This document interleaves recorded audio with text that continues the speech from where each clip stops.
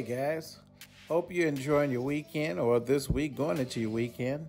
Hey, I just wanted to speak on the new unveiling of the new Mustang 2024, the S650 variant. And a lot of people had a lot of good things to say about it. There was some that brought up other things and issues that they saw, like, oh, Ford didn't do this or Ford didn't do that. Why wouldn't they? Type of little problems. But so far, here's my take. For what I'm seeing, yeah, you may have to get used to the tail lights and different other things that's on this variant of the S650. I'm sure Ford, by the time this car is ready to be produced sometime next year, to hit the market in 2023, somewhere, maybe by summer, this car is probably going to have a few more touch-ups. But from what we're looking at with all the different things, I find this car to be really nice. Okay. And with the front end, where the new dual air intake ducts are, they just moved a few things around. You notice that it doesn't have front headlights in the grille, or should I say fog lights, that distinctive fog lights. They're more down towards the bottom and off to the sides. So now you have these air ducts in the grille and for the dual intake for this engine. So basically, Ford said that they were going to build up the 5.0 and work around it as much as possible. Because let's face facts, Ford is not going to put in a motor like we thought they would to battle against the Hellcats.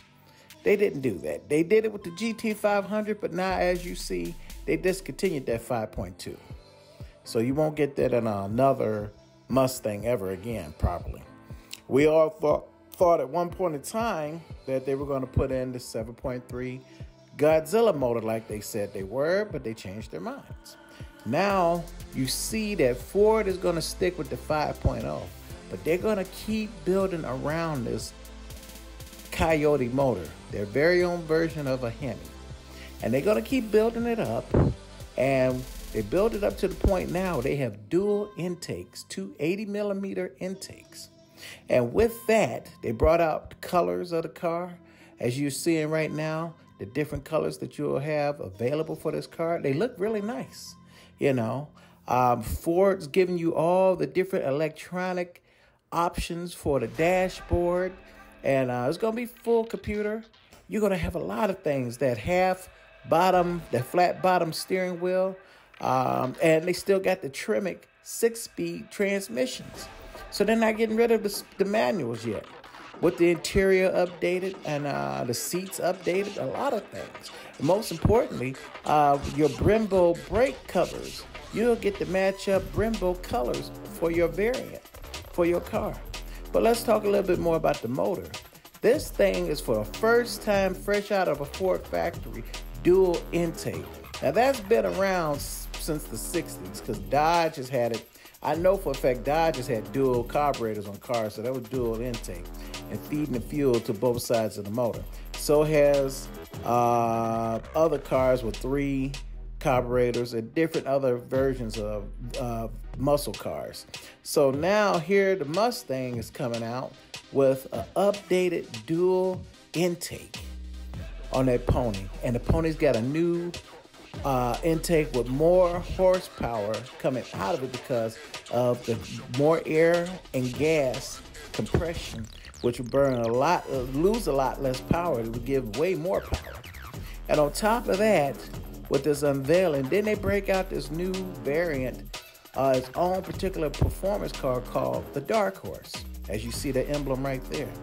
And this thing is going to be a car all to itself, just like how the Bullet, the Mach 1, and the Boss series were. This is going to be something to see how this develops later on in time.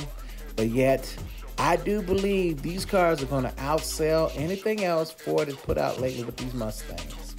Yeah, and guess what? All the Camaro people that's losing their Camaros because GM's going to stop building them, and all the Dodge people that were having these Hellcats and whatnot because they can't get parts and the people are stealing those cars, and Dodge is discontinuing for that Banshee with that fake exhaust sound. Watch and see how they come over and buy these Mustangs. And a lot of people are banking on that too that work at Ford.